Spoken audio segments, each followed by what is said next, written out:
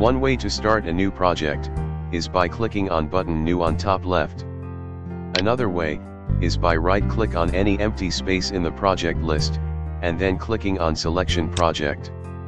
At the beginning, user should fill up some details for the project, like the project name, the number of the project and the number of the quotation, the details about the client, and maybe beginning and ending text that can be printed later on the quotation.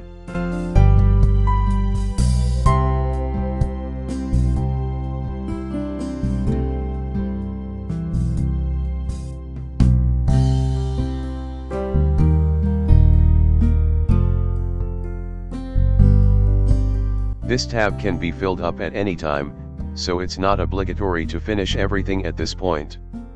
The only obligatory field of course is the project name that should be also unique.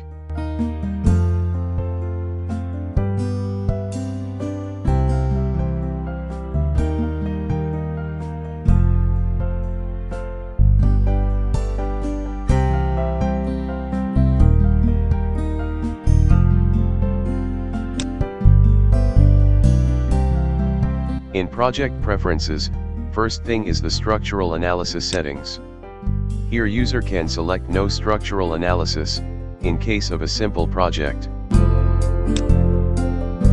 In case of more complex projects, like projects that includes curtain walls, and the structural analysis is necessary, user can set up things either by country standards or by free input of wind pressure values.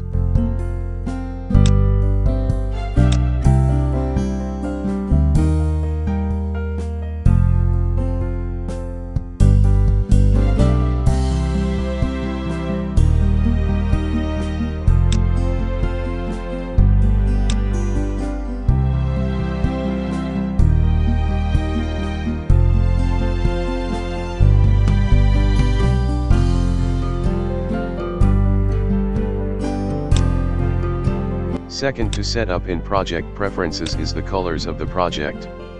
Colors can be not selected here, since they will be asked again later in the position input. However, correct selection of the color at this stage will make users work less later. User can select either a whole color group, or a specific RAL color. Selecting RAL color need a small attention. As shown here, RAL 9006 appears 5 times.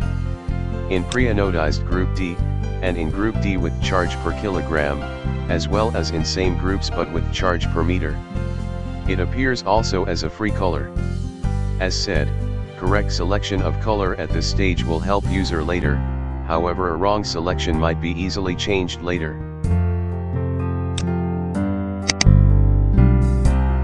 User can also pre-select the color of the hardware at this stage. Keep in mind that the most common colors of Alumil group as for the hardware are white, black, and silver.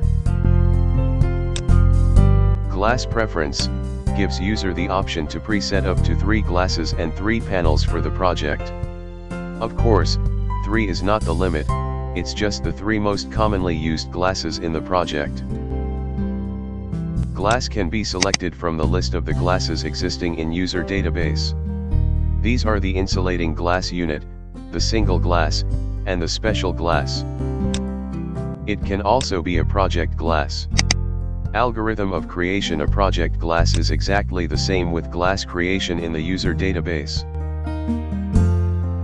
Name is a short name that will be used in the software. It should be unique.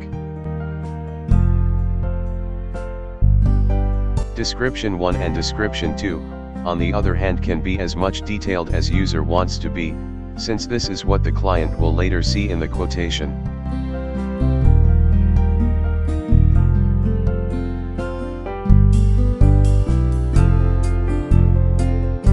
In thickness, user adds the clear glass thickness of each pane.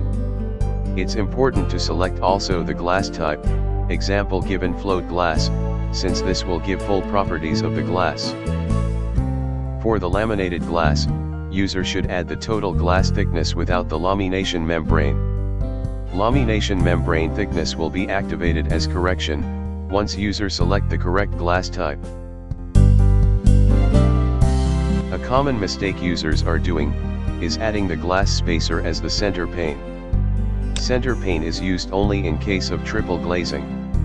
The spacer gap is added as a range from a minimum to a maximum gap, allowed on the specific glass configuration. Spacer type can be selected from a list of preset spacers. These are the most commonly used spacers in the market. Of course, user can add his own psi value by selecting free value. Last important value to be added is the UG value provided by the glass supplier. In Advanced tab, user can add properties of the glass, like acoustic performance, or solar factors, as well as construction limits. Last but very important tab is the Estimation tab. Here user should add the cost of his glass. Usually the charge is per square meter of actual area, and with a minimum calculation area.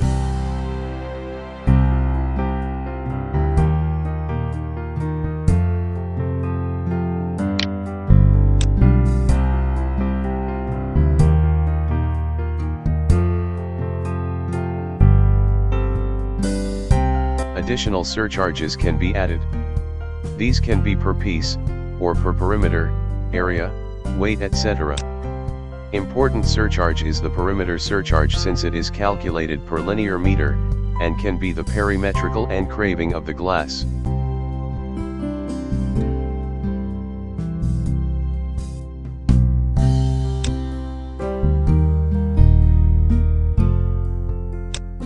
Once user is done with glasses creation, it's time to select them in the project as glass preferences. Here, user will also select one of the possible total glass thickness. Notice that due to lamination correction, there is the nominal and the actual glass thickness. User can select a standard system for the project, but this is not necessary. Last tab in project preferences has to do with the CE data. Alumil suggests this to be always in the automatic selection.